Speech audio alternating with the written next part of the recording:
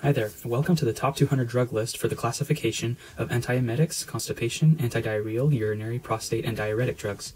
These come from the top 200 drug list of most commonly prescribed and used drugs. If you find this helpful, please consider giving a like and subscribe at the bottom here.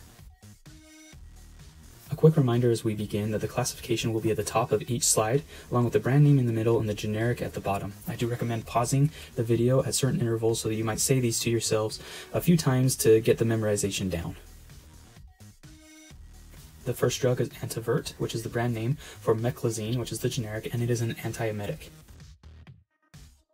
Here we have Phenergan, which is the brand name for promethazine, the generic, and it is an antiemetic.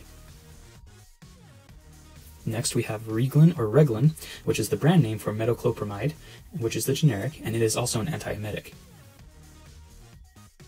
Next we have Zofran, which is the brand name for ondansetron, which is the generic, and it is an antiemetic. Next we have Miralax, which is the brand name for polyethylene glycol 3350, and this is used for constipation. Next we have Lomotil, which is the brand name for diphenoxylate atropine, and this is an antidiarrheal.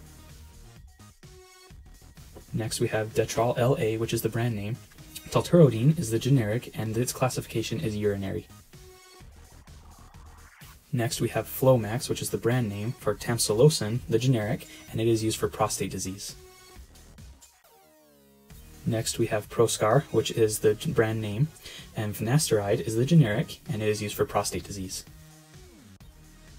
Next we have Avodart, which is the brand name, Didasteride, which is the generic, and its classification is prostate disease.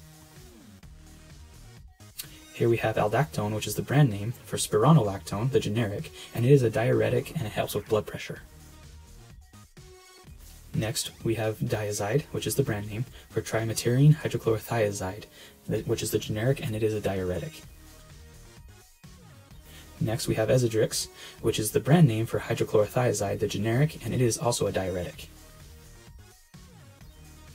Lastly, we have Lasix, the brand name, for furosemide, the generic, which is probably the most common diuretic.